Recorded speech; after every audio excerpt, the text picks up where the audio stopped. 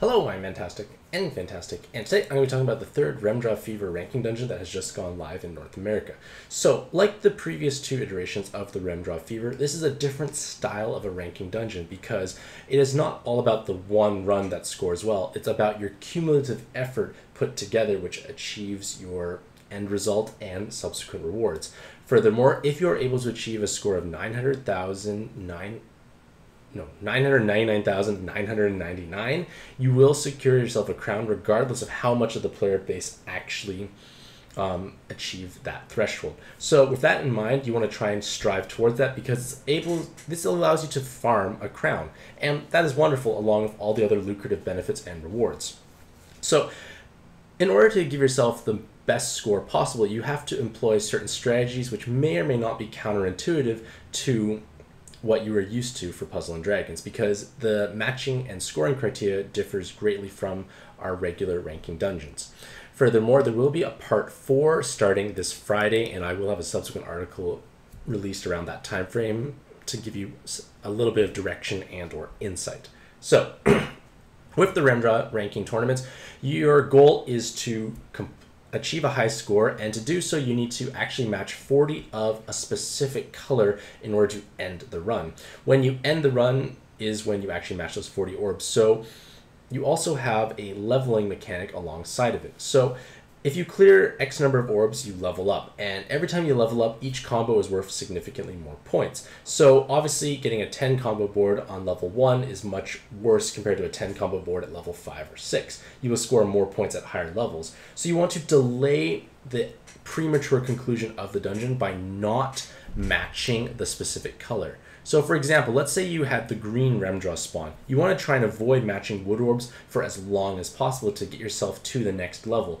And to do so, you can shove orbs to the bottom, you can use orb changers, and that's basically the general idea, because once you start hitting the levels 4, 5, 6 plus, your score drastically shoots up. So because you can level up by matching X number of orbs, it can be in any formation. You can match a blob of 6 or a match of 2 3s. It still counts as 6 orbs cleared. So at earlier levels, you just want to erase those orbs and you don't really care about the combo count because they're worth so little. But once you achieve higher levels, the combo count becomes significantly more valuable. Furthermore, all active skills will be ready upon entering the dungeon, and they do not recharge. So you can use the active skill, but you will never be able to use the active more than once per run. So the general strategies are level up as much as possible. So you should pay attention to the amount of orbs required. If you only require 3 orbs to level up, just match that 3. Don't match any more because you want to lower the chances of the specific color from falling down. So to do so, usually match in the top row somewhere horizontally to lower the chances of skyfalls happening. Oftentimes at lower levels, I make 1 combos or even 0 combos to set up my board just to ensure those colors don't match. And at higher levels, your score is definitely greatly increased, so you want to try and avoid matching that specific color. There are no bonus points for doing it. It just ends the run. Obviously, if you fail to match enough orbs when the timer ticks out to 0, it's going to be a problem. Use your heal orbs to restore some total time for that level, but every time you level up, you will fully replenish your timer. So if you're about to level up, just hit that level up. Don't worry about matching other stuff because your timer gets refreshed, but it does become shorter at higher and higher levels. So it sounds relatively straightforward, but it may be beneficial to watch the video I have uploaded on YouTube for the respective clear. Yes, there are skyfalls involved, but again, I'm averaging about 22 to 25,000 per run.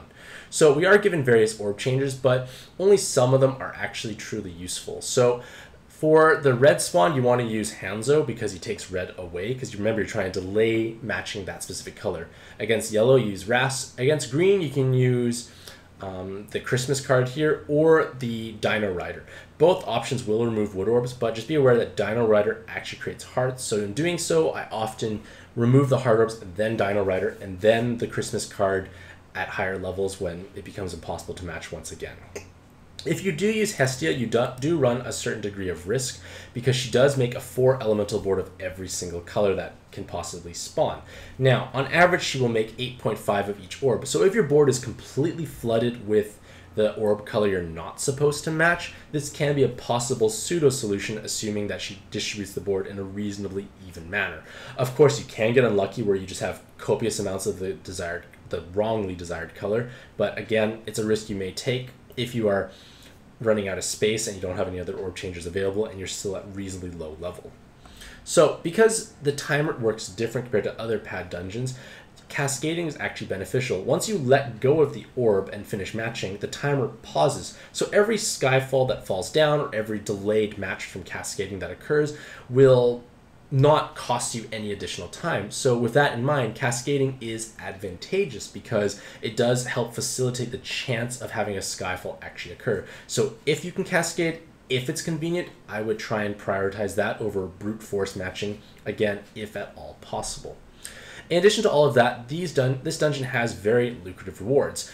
Depending on the color spawned, you will be receiving various drops that range from 100 or 50 monster points or something terribly small, but it can range to super snow globes or rainbow peas. So it is worth playing over and over again because it is at least a 30 stamina dungeon. And even at the bottom rarity, getting a small snow globe is not bad. It gives a good chunk of rank experience. So for lower ranking players, you can permanently rank up assuming you actually complete the dungeon, as well as acquiring very wonderful drops along the way. So, in conclusion, the REMDra Fever ranking tournaments put a new twist on ranking dungeons. They give you the opportunity to grind for a crown instead of having to pray for that one magical run to score very high.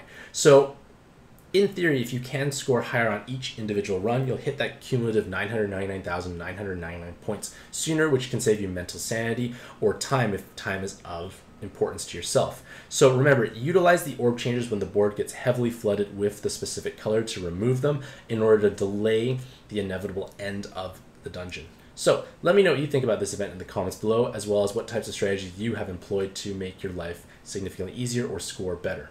Hopefully you'll have a fantastic day. I wish you all the best luck in your own pad adventures, and happy puzzling.